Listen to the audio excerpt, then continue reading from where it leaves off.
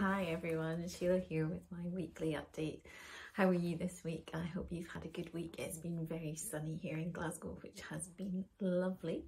Obviously, I'm topping up my tan, haha. But it has been nice to enjoy some sunshine and get some much needed vitamin D.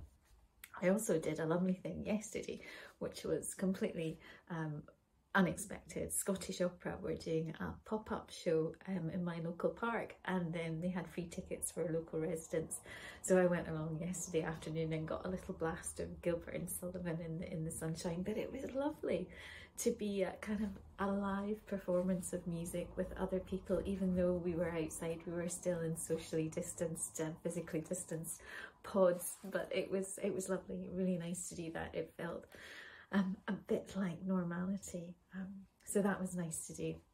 In other work, this week I have been doing quite a bit of admin work, thinking about the makeup of my time as an artist. I suppose a lot of people think it's all about painting, which is, yeah, obviously a huge part of it. But there's the other side to it, there's the admin side, and there's the thinking part as well. So this week's been quite a lot about admin. I sent out my newsletter, thanks to you, those of you who are subscribed and read it. And thank you for sending out, answering my little survey. I'd asked a few questions about how you want me to communicate with you. Obviously not through surveys, because not a lot of you have answered that, but that's a learning experience for me.